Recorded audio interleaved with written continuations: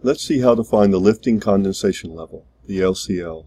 The LCL is the level where a cloud will form if the air mass near a surface is pushed upward.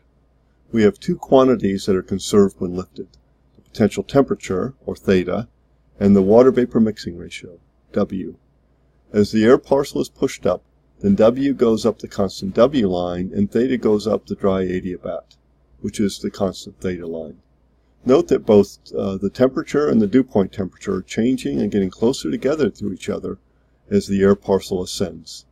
When the two lines meet, the relative humidity is 100%, a cloud forms, and this is the lifting condensation level. Once the LCL has been reached and a cloud is formed, any further ascent will be in the cloud.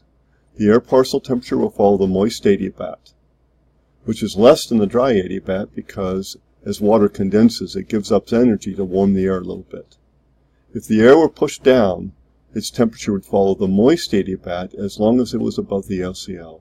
But below the LCL, it will follow the dry adiabat, and the water vapor mixing ratio will follow the constant W line.